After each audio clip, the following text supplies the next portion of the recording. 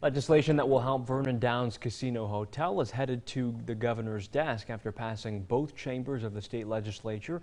The bill was sponsored by Assemblywoman Mary Ann Button-Shawn in the Assembly and co-sponsored by Senator Joseph Griffo.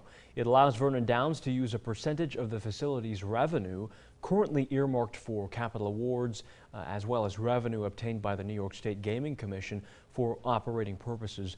And as competition in the area increases, lawmakers have made Vernon Downs a priority. It's not just the Vernon community, but so many individuals that come from my district to work there.